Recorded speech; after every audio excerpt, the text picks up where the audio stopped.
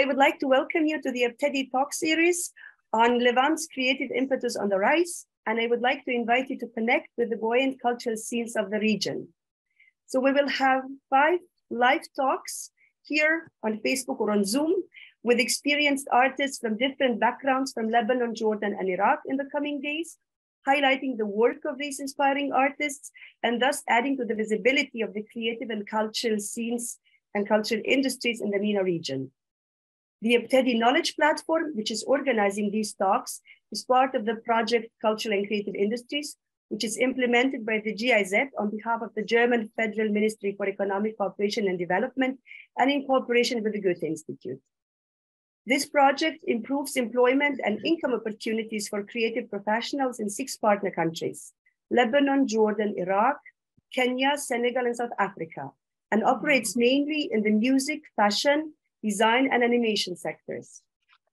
In addition to promoting the development of entrepreneurial, digital, creative, and technical skills through training programs, the project aims to strengthen the framework conditions and the ecosystem of the cultural and creative industries. And last but not least, this talk series was curated and will be conducted by Nicole Hamouche from Beirut, a journalist and a consultant on creative industries. And that being said, Nicole, I would like to give over to you and to our inspiring guests, Magda Malkoun and Lina Husseini. Thank you very much, Salma. Thank you for always being around and putting forward the creative and cultural scene in the Levant and in Lebanon as well. I have had the chance a couple of years ago to also curate and moderate such talks. And now is the 2nd edition with very inspiring, I hope at least, artists from the region. I have the great pleasure to welcome Magda Malkoun and Lina Husseini. And I want first also to mention that this initiative is also for us the opportunity to orient our gaze, even in difficult times, such as the ones we are going through in Lebanon, on beauty and creativity, which we tend to forget when we are in survival modes. So I really, Salma, want to thank you again for this assignment to search for beauty and inspirational and arty stories, since art is the way for freedom per excellence. And when we are in survival mode, we are not anymore in freedom. So thank you for this. And I have to tell that when I met both Lina Husseini and Sandra Malkoun, it was in an exhibition that was organized by artists of Beirut, a collective, and that happened after the Beirut blast and after the crisis, or within the crisis, because we are still in the crisis. And these 2 ladies grabbed my attention because both of them have particular trajectories in the artistic scene. Both chose to dedicate themselves to their art in the last years, despite all the ups and downs or the downs we were going through. Both are self-taught, both are self-made artists, and they were both very much moved by the October Revolution, the explosion, and the financial and economic distress and situation that we are going through. And as we know, women are often the first to express and to shake the status quo. So I really wanted to show these similarities in those trajectories that are distinguished in the artistic scene somehow, and that are rather recent. Both of you, I think, have had careers in the past that were more in the corporate life, somehow in the business life, and both have chosen to move away from this and to follow your own inspiration. I will start introducing Magda and Lina. So Magda, the youngest, we're gonna invert the order. Usually we start with the senior, but now we're gonna start with the youngest. You are a multifaceted artist. You were always interested in collage since your childhood, and it's your thought process that was always animated by collage. Your work encompasses a series of figurative art and abstract art and is inspired principally by displacement, conflict, and the relation to the homeland. You live in Dubai, back and forth between Beirut and Dubai. And it seems that the relationship to Beirut is really what is driving, and the displacement and the exile is really what is driving your art. And after the Beirut blast in particular, and we'll speak more in details about this when we'll delve together. After the Beirut blast, you took your art to another technique, to other processes, to another dimension. And you are also a well-known figure of the NFT scene. So this is why youth is also interesting, because they introduce us to new artistic possibilities. And you were also described by Art Dubai as the best emerging artist of 2021. So we are very happy to have you here sharing with us your experience.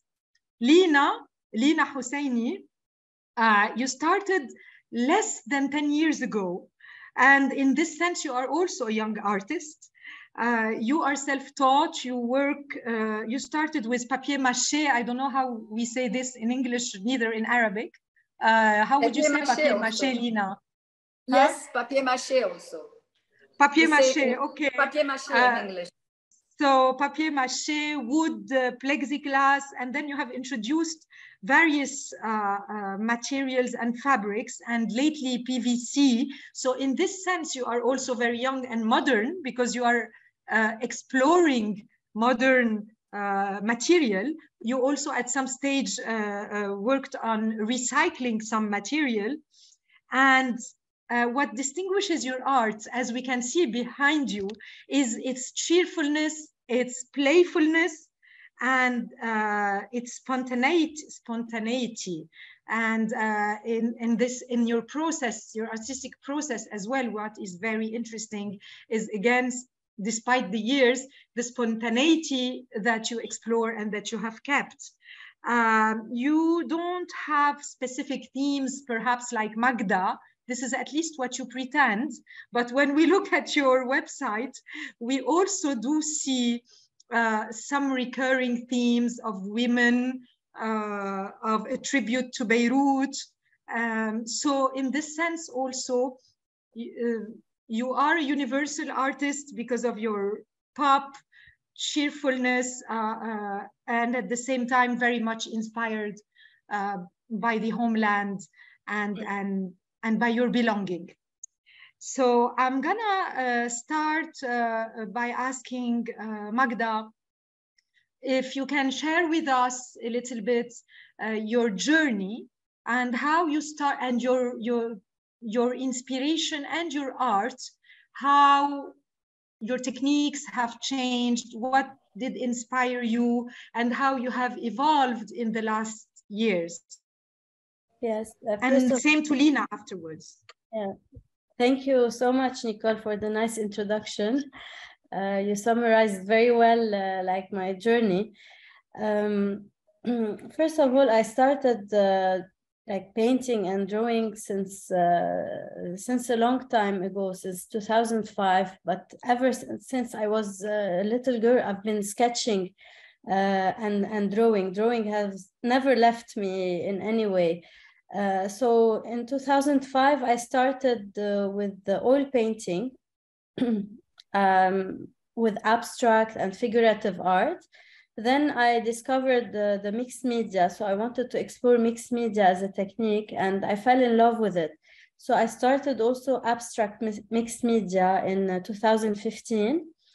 And because I love portraits and I love the emotions and I love to depict the emotions behind the individual, I wanted to merge these two together, the mixed media and the portrait. And right before the blast, I was researching how can I do that, and I did some small studies and small paintings about like using collage of from magazines and things I could find. And I always collected throughout my travels. I like to take photos. I like to photograph everything, especially doors and windows. I don't know why, but they speak to me. I feel like they have, especially old doors and windows and the walls that they have the paint scratched from it, or because I feel they have a soul and they tell us something, they tell a story,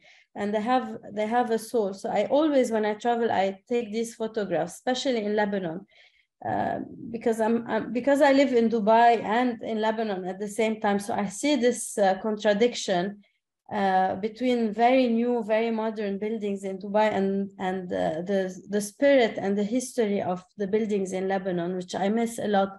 So I believe these things, that each photograph tells a story, and each photo makes me feel about a memory, a nostalgic memory, or takes me back to a moment in time.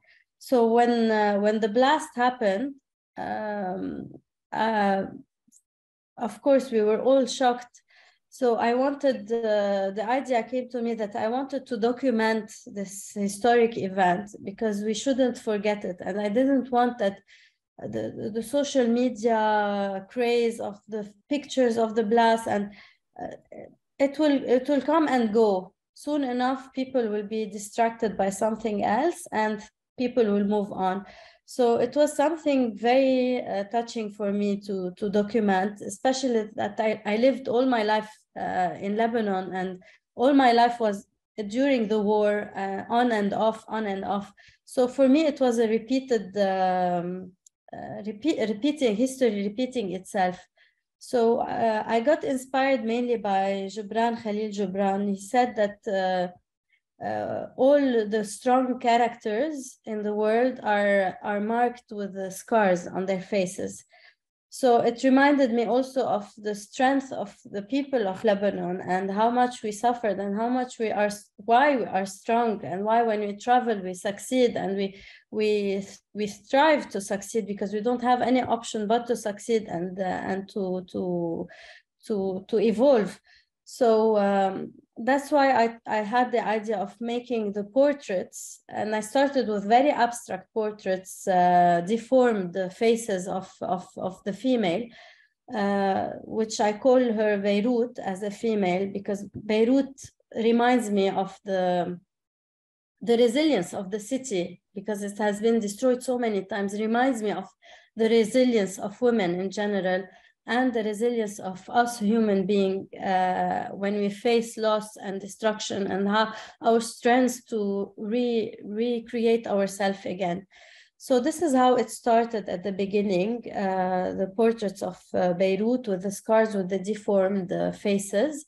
And I used pictures, first of all, from the newspapers, and then I went back to Beirut after the blast, right after the blast, and I did this research. I took 4 days. I rented a taxi. He would drop me somewhere and wait for me, and I would go take photographs.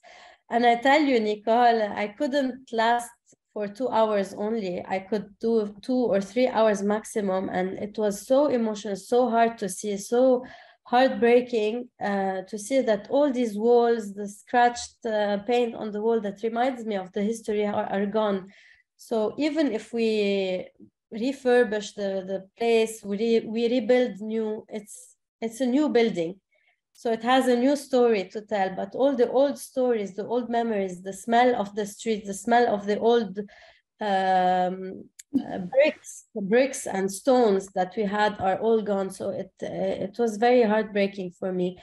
So this is why I wanted to document everything and create the portraits of Beirut in that sense. And, so, but you didn't really, it's not just about documenting, because what's interesting also, what I would like you to share, I mean, if I understood correctly, and this is the beauty of your art and its particularity, is this deconstruction. After you took the photos, you're cutting everything and doing the collage. And yes, I think exactly. This is really what, and instead of taking a magazine as you did first, if I understood correctly, in the past, you used to take magazines and cut. Now you are doing the whole photos, and then you have the courage to cut the photos that you have done yourself. And to deconstruct in order to reconstruct. And I think this is really one feature very distinguished in your art, and really this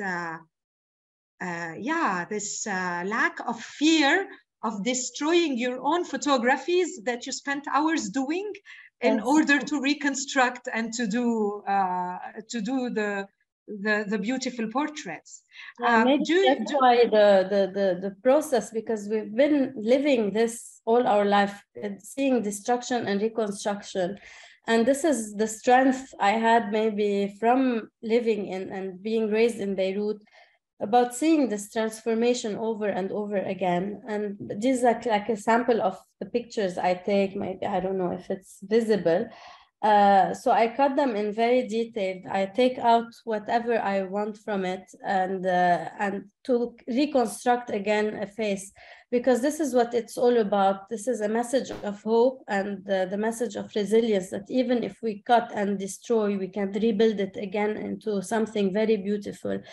And Magda, and hope is still there. We got it. We're gonna take you as our ambassador.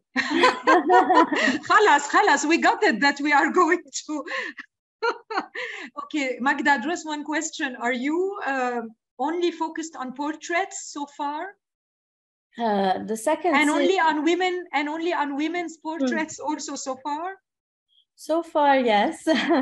I had some abstract paintings of like abstract painting that you cannot tell if it's a woman or a man, because I focus more on the feelings behind it. Exactly. The second series was more like women. And now I'm working on a third series, which I didn't reveal yet. It's the full body of women as well, because... So you're going down, grounding in the body. In the body, because I feel like the relationship we have between destruction and the void it creates, it's a back and forth relationship between destruction, the void, and when you have a void, you have emptiness and you have a chance to build something new. So it has hope. It has a fear before that, oh, you lost everything, it's empty. And then you have something. So it reminds me of a dance or a choreography. Yeah. So that's why I thought of the moving body would be like a good way to depict that. Okay, Magda, actually, just speaking of this, I invite you, if you're interested in this, tomorrow we're having a talk with a dancer, Bassam Abu Diab, a choreographer as well, and he's exploring exactly these questions of trauma and the body and the memory in the body, etc. So I just want to now finish on this. I would like to ask you, since you mentioned hope and you mentioned this this piece of art behind you, is this the one that is called Hope? And also, yeah, and also I would like you to tell us a few words about your distinction at Sotheby's Institute of Art, which is like a huge recognition, and how you answered to an open call and how you were distinguished. Can you share in a few moments, because we want to listen to Lina as well, and then we'll go back and forth. Yeah, there was a competition in New York sponsored by Sotheby's Institute of Art, and I applied, and the theme was about roots. our roots. And so I applied a painting called Contemplation, and I got selected between, like, it was an international open call. I was selected between 12 or 15 artists to exhibit in New York with them. So this was the recognition I had, and it was really amazing to be like chosen among a lot of artists to be, and they only chose and 12 Sotheby's. And Sotheby's. And like, this is very inspiring. I'll come back to you, Magda, and to the internationalization of Magda Malkoun in a moment. I would like Lina also to listen about your creation process and inspiration and your journey in the last years in particular, but before, and also if you could share with us in this evolution your recent exploration of PVC and the uniqueness that you have thanks to this collaboration with your husband somehow. I mean, with what your husband provides you with. So hello to the husband if he's here as well. Okay. He's always around, maybe. I saw him before. I saw him like on the camera a little bit. Yeah. I say, first of all, thank you for inviting me to this talk. It is a great pleasure, Nicole. And so I want to introduce myself. So, I'm a self-taught artist. I started in 2013. I started with sculpting with papier-mâché. And then I felt a thirst to explore more material. So I started with wood and metal and plexiglass and recycled objects. And I started more with figurative sculptures. And the sculptures always, most of them have a certain sense of humor.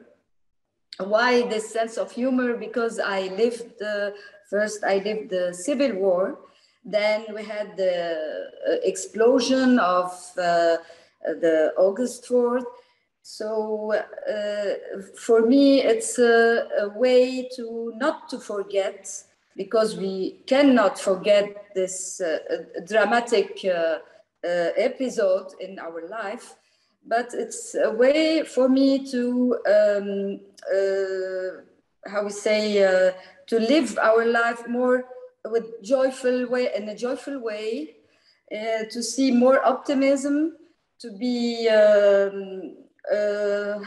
to feel happiness. So that's it's my way to express myself, to externalize my feelings. And then I moved to, and through even if it is playfulness sculptures, that I have always messages to convey. And I think we can convey in a joyful way, joyful manner, in order to be more easily, the messages will be more easily accepted when in this manner we can relate them. So like serious topics such as against intolerance or stigmatization or women discrimination. My way to talk about this is through colors and through a sense of humor and joyfulness, cheerfulness. So yes, but Lina, actually, you mentioned this. It's true, but you do have also sculptures that are called Overwhelming Power, Abyss, Survival from 1,000 Cuts, Disconnect, Yes. Talking to Myself. Taura, Yes. so is there any of these behind you or no? Actually, they're not here. Yes. I have, I'm sorry, I have this one, if you see, Overwhelming Power. C'est lequel? The one that is standing or? Yes, it's sitting here, the big ones. Yes. It's made of wood and very colorful. And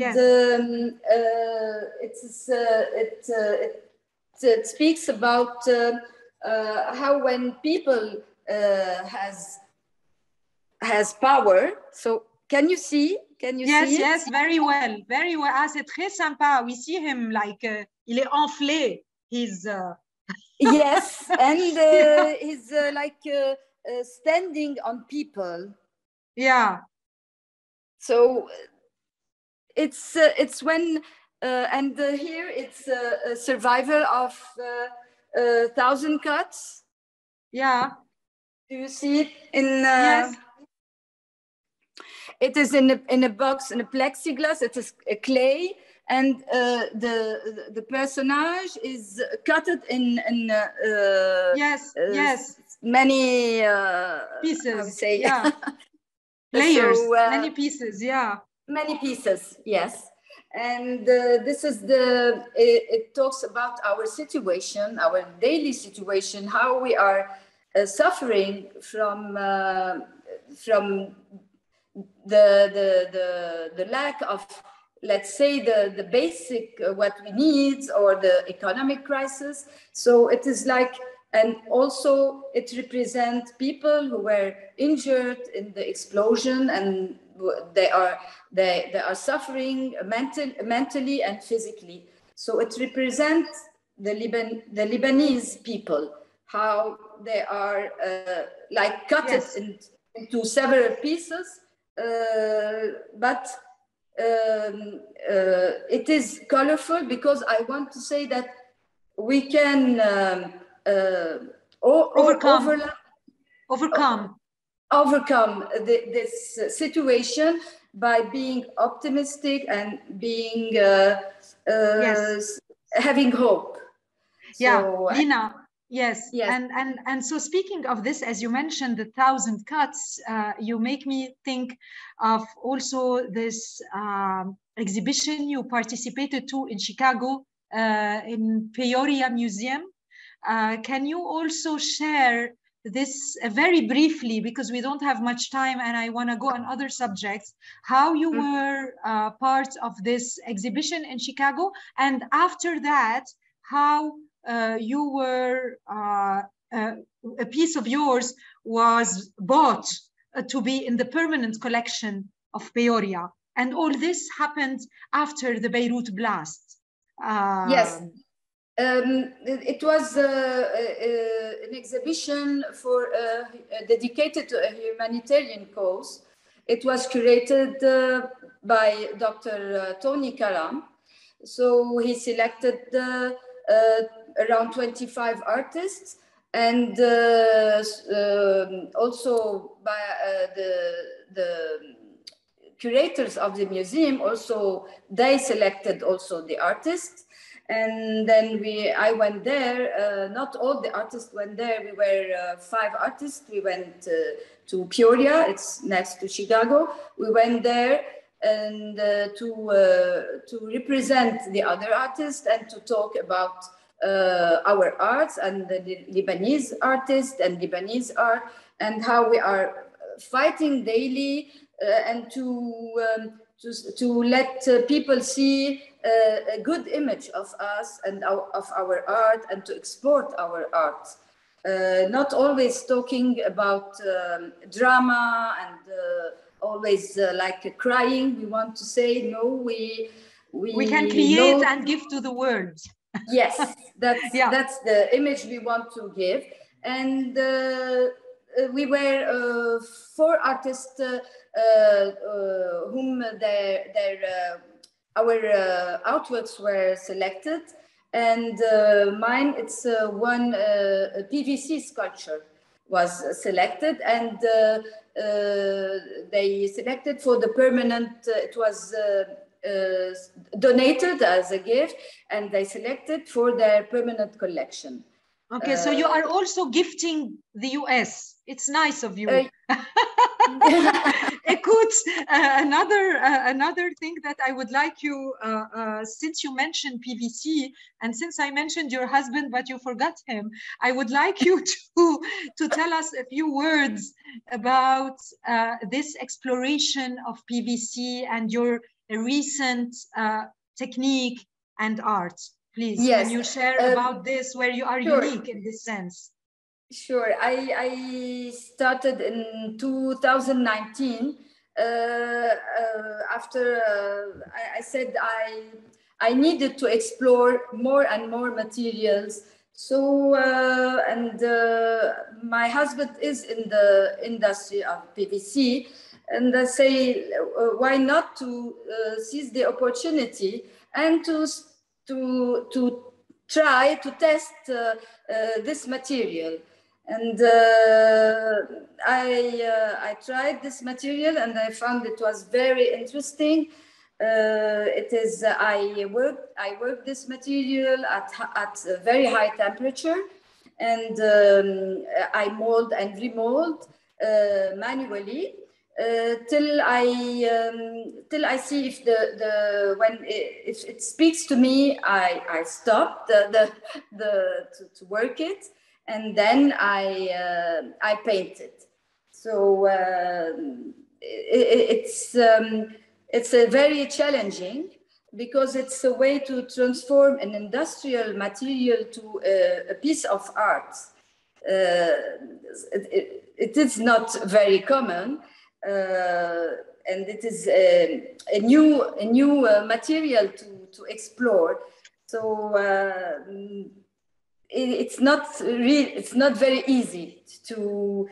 I have to see how can I heat it, or how can I how we say obtain this shape. They are three-dimensional, so I have to be satisfied from all sides. And they are very aerial and sensual, like women.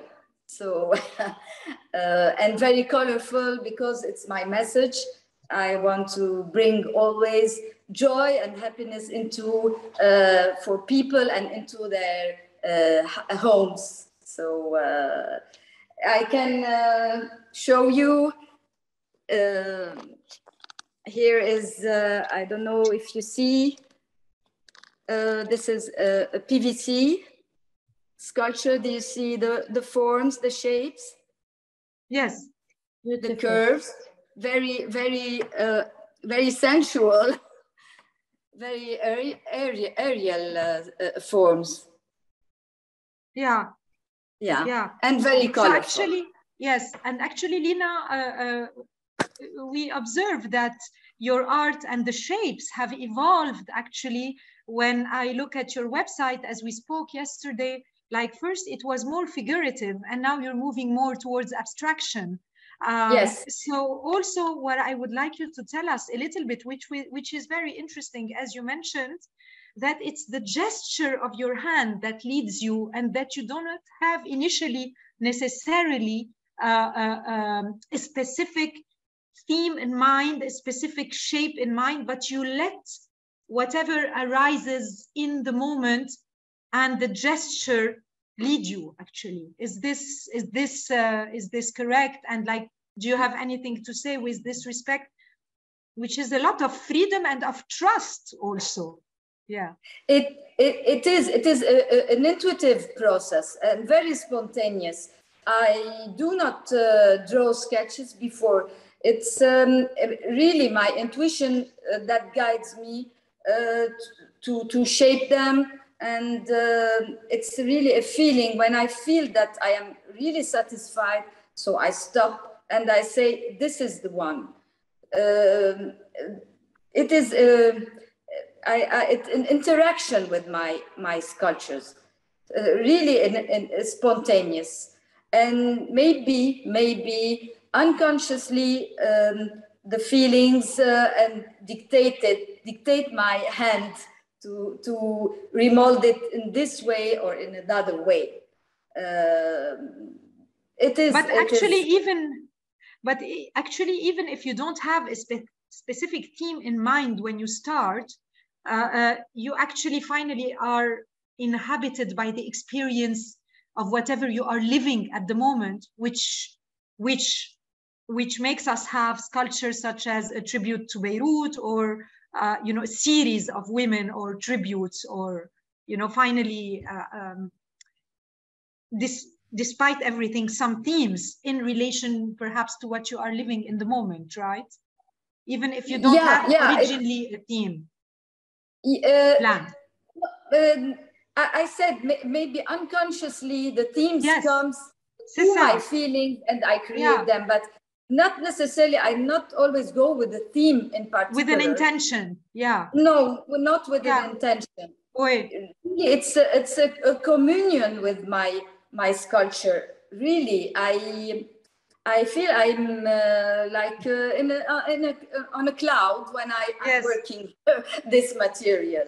So can you tell us how, on this cloud, how did you get to New York? Because my understanding is that lately you came back from New York, and I think it's very interesting for both of you, the beauty of digitalization. Although, Salma, I would have preferred real life events. This is, let's confess, the beauty of digitalization that enabled these two artists to reach to New York and other places in the world from our wounded and broken city. So Lina, can you share with us, and then after we'll move to Magda, how lately you have exhibited in New York, how you were approached, etc., and in Marseille and everywhere. Yes.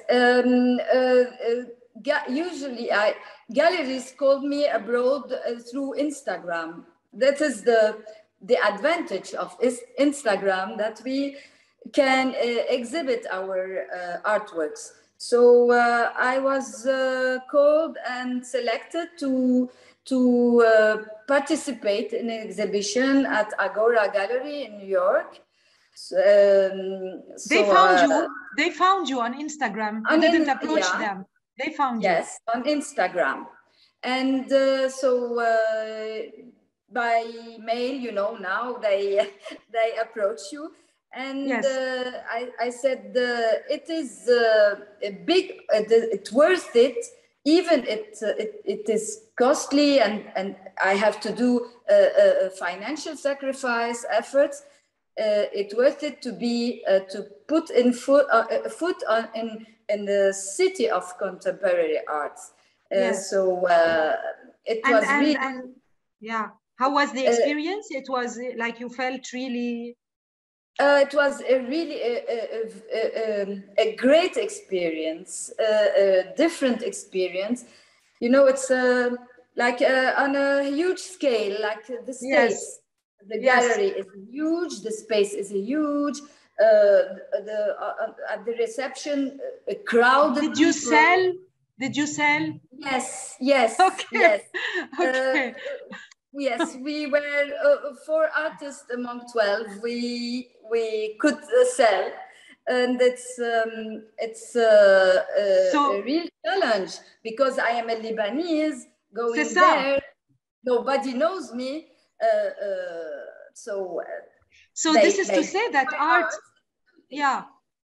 So this is also to say, like, that really art is universal. When it touches you, wherever you come from, it can touch someone if they're in the US, in Africa, wherever. It is not really related to a geography in this sense. It's much more related. It's coming from emotions and from a geography, but it has a universal reach when it touches someone.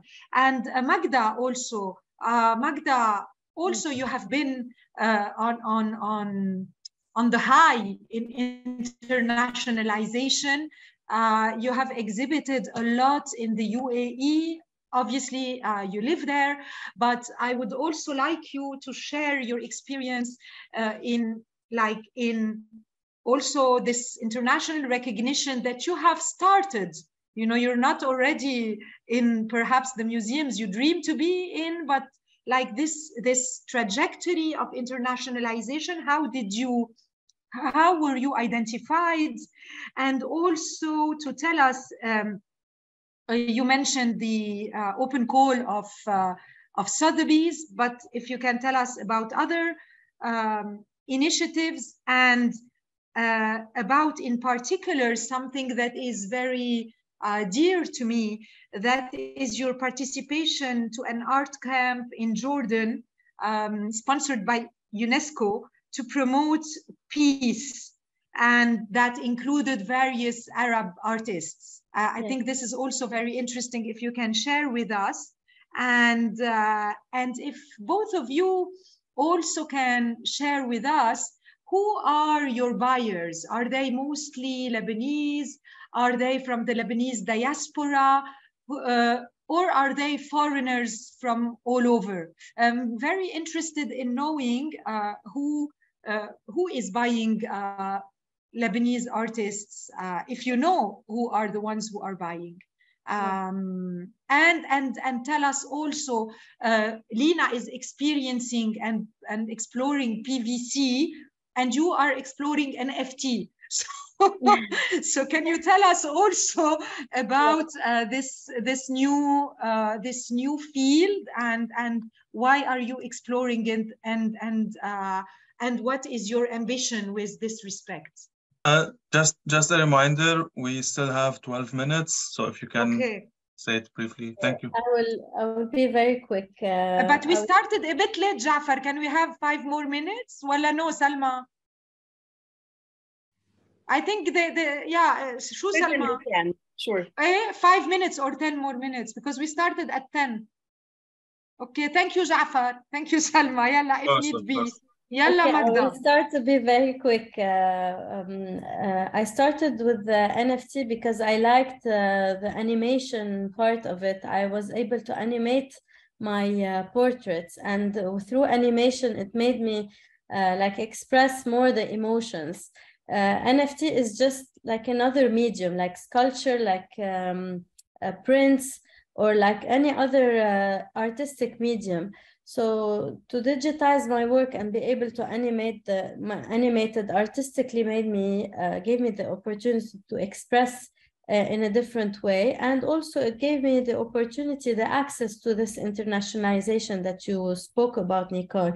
So with also open calls, I apply, and I'm very happy to be selected. Like recently, I got selected. My NFT got selected in a global open call out of 80 artists to exhibit in LA. It was exhibited in LA, and out of the 80, they selected only 12 artists to put their work on the billboard in the streets of LA. A huge digital billboard. Which one was it? Which one was it of you? Determination. It's called Determination. It's called Determination.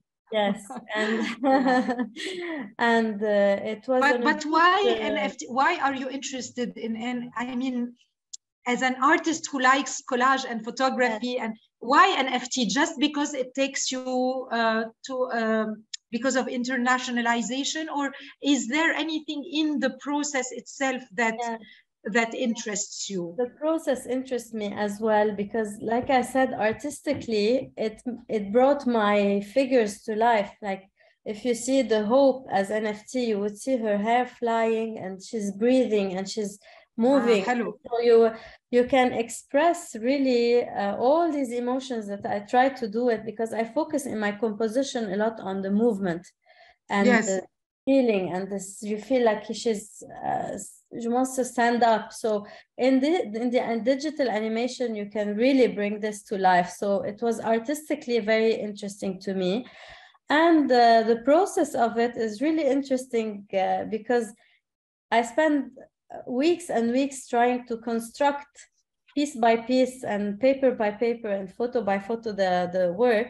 And the digital is actually deconstructing again this, because you have to deconstruct all, because it starts with a final JPEG of the final photograph of my painting, and then I have to deconstruct it into layers on Photoshop. So layers and layers and layers, and then animate those layers again. So it's construction and deconstruction again. So this is what interested me. What is, as reversing the physical process into digital. So what really draws my attention listening to both of you is two similarities that I'm discovering now as well, is this passion for the movement, both of you, and which is very feminine, this movement that is you mentioned through NFT, and Lina in her sculptures that I see behind her, and this movement of the hand, which is something very feminine. And also what I love personally in these times where everybody is rushed, is that at least also you are in processes that are long, and that you are not afraid of allowing time to deconstruct and reconstruct and explore, which is also what art is about, taking the time and the breath and giving this time for breathing in moments where everything is about just having an end product. What I would like to move to a few questions. Also, just before we move to the more general questions, a few general questions. Can you tell us about this UNESCO art camp and the piece, this experience? Yes, for UNESCO art camp, I was invited, I was nominated. So I didn't apply to it. I got nominated to participate and to represent Lebanon as an artist in the UNESCO. It was the theme building peace through bridges of cultures, and it answers exactly what you said, Nicole, that art is universal, and art speaks to many cultures, and only through art you can build bridges to peace as well. It sounds like a bit philosophical, but it's true, because the art, the people relate to art, and they feel whatever you're putting on this piece of art, and it allows you to communicate. And I've so you worked alone, a specific sculpture, a specific piece for this art camp, or was it a collaborative process? I worked on two pieces, and we were like 25 artists from the Arab world, everyone working on his own thing, but we were all together in a university campus in Ajman, in the UAE, and we donated one of the pieces to UNESCO, and it's now in Andorra camp in UNESCO, and it will be exhibited next year in June in headquarters in Paris. How long was the camp? It was 10 days intensive. We were working like from 8 to 8 p.m. And how did you? Drawing. Yeah, and how did you experiment this? Being together with other Arab artists. Do you miss both of you, Lina? Actually, in Lebanon, is it in a country where there are no support structures for artists, or very little? Did this Magda experience with a community of other artists, even if each one was working alone? Did this empower you? Did you long for something like that more? And I would like you from this, both of you, please, to share with us your ideas as we spoke, like what could we, especially that we are with the Goethe Institute here and with Ebtedy, I think it's really nice to propose, if you have any ideas, suggestions, what you as artists would suggest, envision that we could do, that we could create to promote Lebanese artists, both, in terms of marketing abroad and in terms of empowering communities here and young artists and emerging artists? What can we provide? Because I have the feeling that artists are really each one doing it finding his way. Yeah. Look, the community factor is very important, because in the camp I experienced that, and the fact that we didn't only work alone, but there was a lot of socialization and social exchange and cultural exchange. We got to learn about each one other's country, the culture, and this cultural exchange helped a lot, and it really brought us together. Like we are still communicating together until now, the whole group. So it's really important, the community, the residency, if you want to say, yes, of artists together. It's really important to share culture and to share exchange, and maybe ideas. Yeah, maybe, or also encouraging exhibition with the financial support abroad to show the art, Lebanese art, because it's I'm talking about this because it costs a lot to the artists. They have to ship their artworks. They have to do by themselves every financial fees. So we need a support, a financial support to be represented abroad. So also it and maybe not only financial. Idea. Mahek, Lina, it might not be only financial. It's also like a relationship to some galleries, to some events, to some fairs. Open right? Event fairs, but here we have to take the plane to go somewhere else. Yeah, and financial. Everything, capacity building because and financial. By experience, because by experience, I know I participated in many exhibitions abroad, and without any help from others. So I have to count on myself to do everything, all the steps. So we need also this support. Also, it's a plus. And it's important to have exchange with other artists and to communicate with and exchange ideas. So it is like a whole package. Yes, Magda, it will be interesting. Yeah, and Magda, actually, yesterday we were also talking about this, that it could be interesting, right, to have some big fairs in Beirut. We're not having any fairs anymore, where we could have collectors or foundations. So what do you, can you share your reflection? Fairs are really important because international fairs are only restricted to galleries and gallery represented artists. And for emerging artists like us to be discovered, we have to knock on the doors of the galleries and they don't even respond because they're fully booked or fully planned.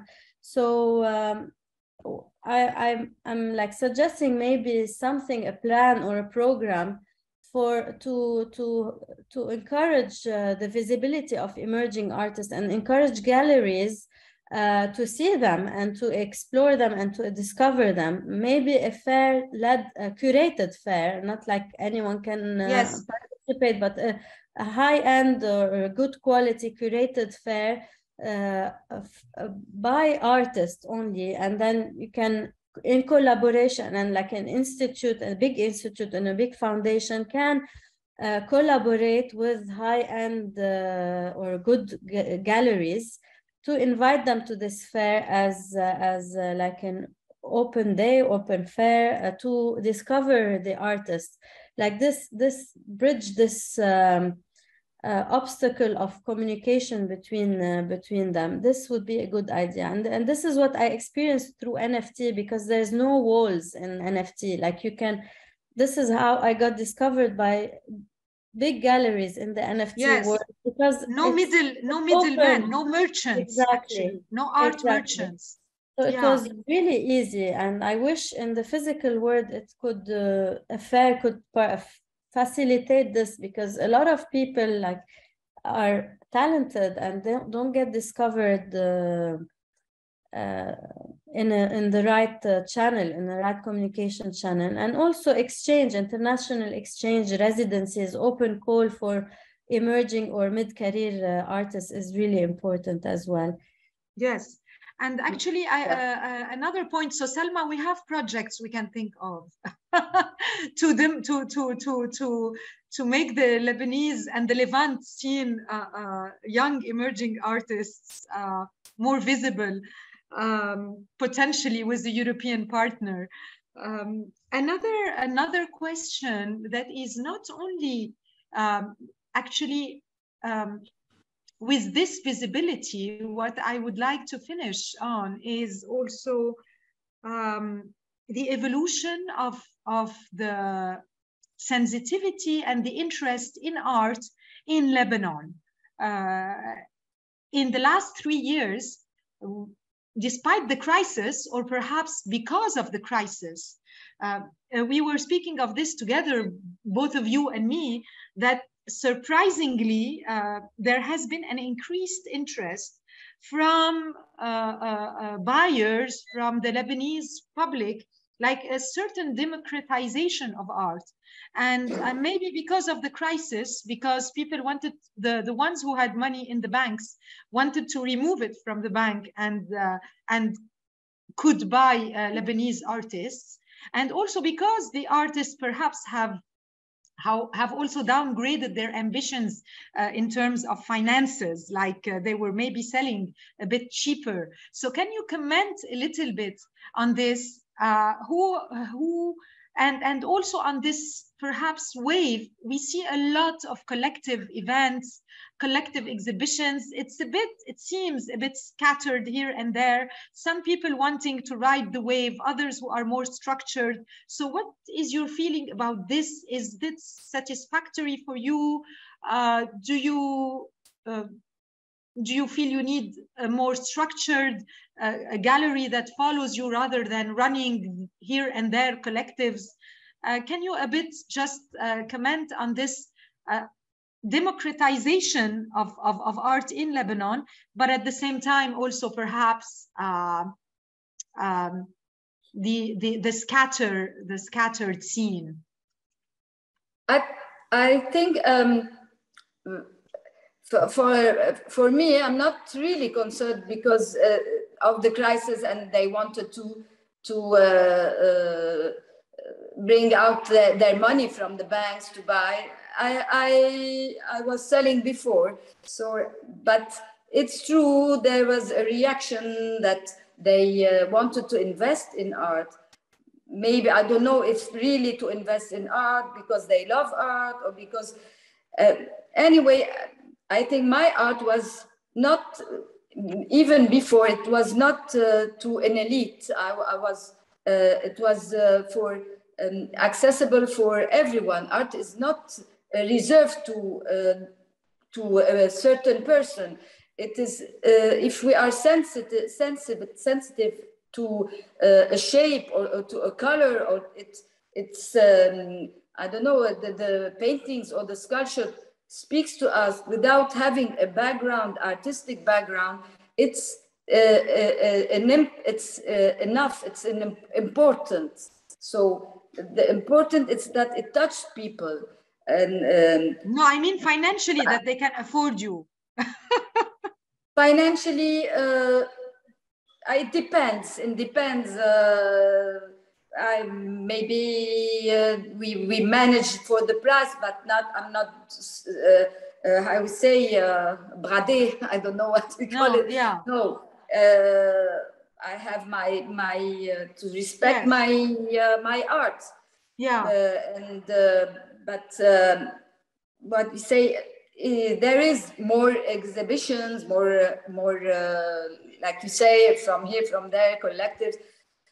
Also, maybe it's a reaction of the situation what way we are living. Maybe artists have more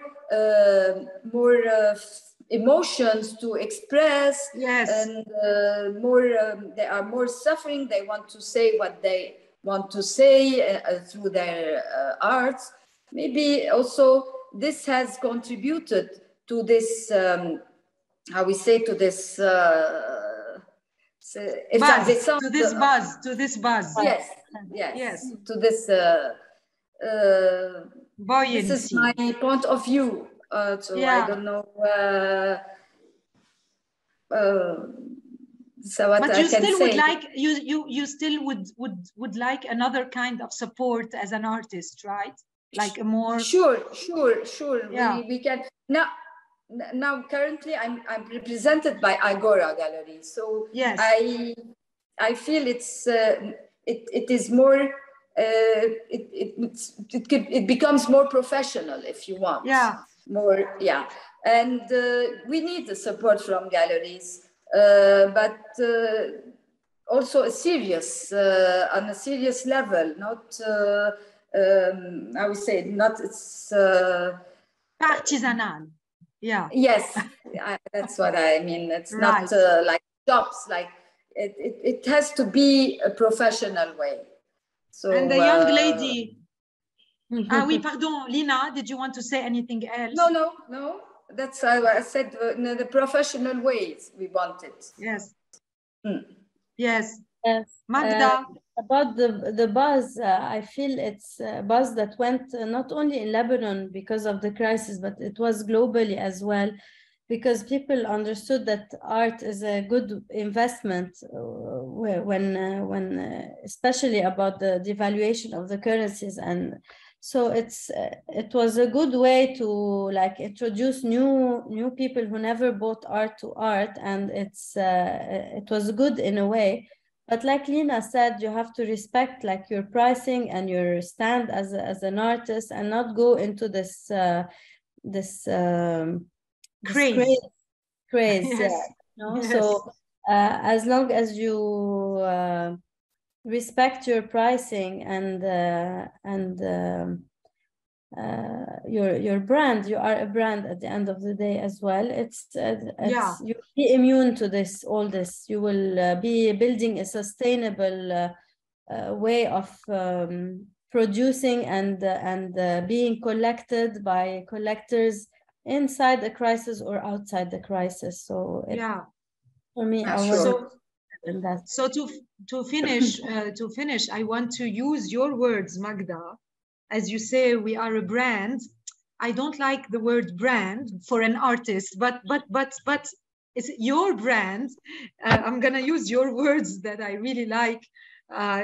You said to me, we are made actually of many experiences, of life experiences and diversity. Our identity is not well defined, which I love because everybody now is speaking about identity, but our identity is not well defined. We are a mix of experiences, of all experiences, and a crossing of photos and images. And so this is what you are trying to convey. And this is what your experience of life at the crossroads with art is also leading you towards. So, and I think this is the beauty of art finally, and of artists like you ladies, both of you, whose art is crossing all borders, because actually it's not about an identity, even if we are from the Levant or from the Middle East, that actually we are a diversity and a mix of experiences. Maybe we experience it here in this part of the world in a demultiplied way with respect to other parts of the world. So this is why perhaps also your art is touching hearts everywhere, because it also comes from your heart.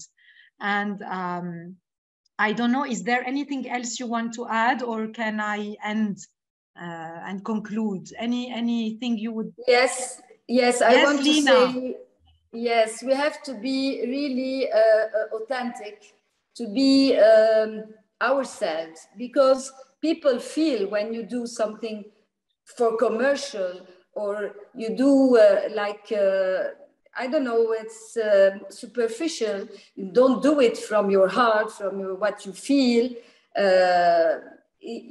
People know it. So be authentic, and I am like this. I'm spontaneous, even in my work. I'm spontaneous, and I think people like this spontaneity, and maybe we have to look always in a positive way and be optimistic.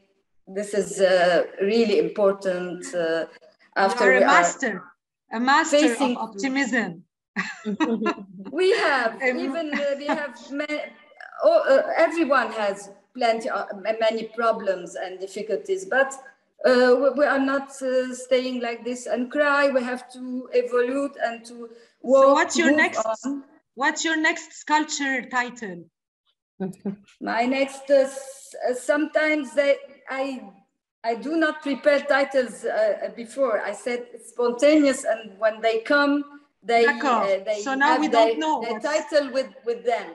When they come, they Magda, their title. Magda, the next one is after determination. What is it? Also, I don't know, because no, I'm just kidding to say that, like, you seem both to be, so one is optimistic, the other is determined. It's very empowering at the end, finally. It's very empowering. The second series I worked on, also inspired from Gibran as well, that we learn from our past to construct our future.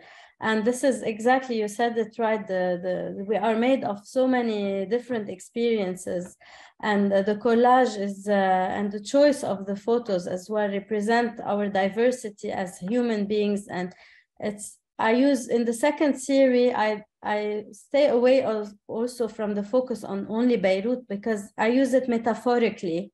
Yes. Only, but to portray this diversity, and that we have to look deeper into each and every human being to see what he is made of, and what are the experiences he's been to create, to have help him to be the person who he is. So it's a message of diversity, and this is the way we find peace. If we embrace our diversity as people. And thank you, Nicole. I have one thing. Yes. One thing also to say.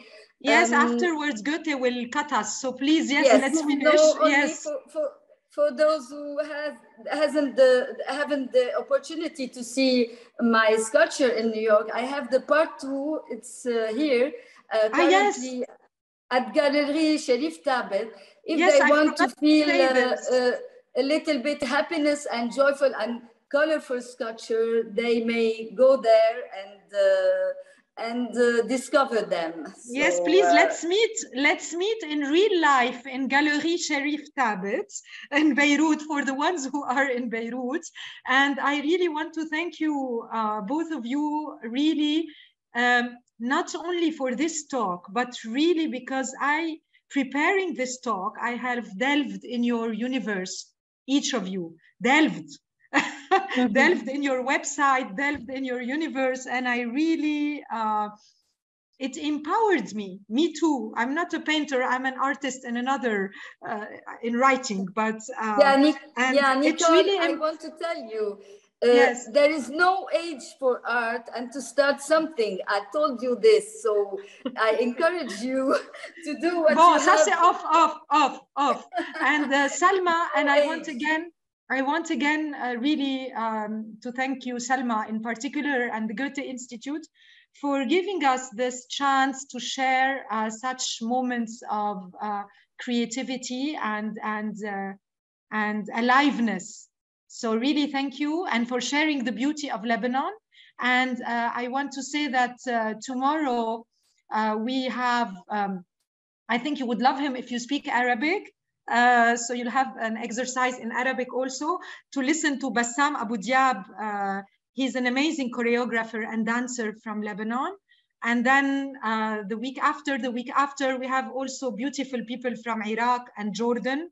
And an artist from Jordan, from Iraq, a mural painting. I invite you also, both of you, to listen to them, because they are inspiring and it could create some connections in the Levant. So thank you. And Salma, I let you close. Thank you also for you. I mean, to be honest, for me, there's really nothing left to say. Thank you so much for this inspiring talk and for your contributions. And it's really been a pleasure. And I'm really happy that you were having time to be with us and to inspire us with your work and with your journey. Thank you so much. And to you, of course, Nicole, as well.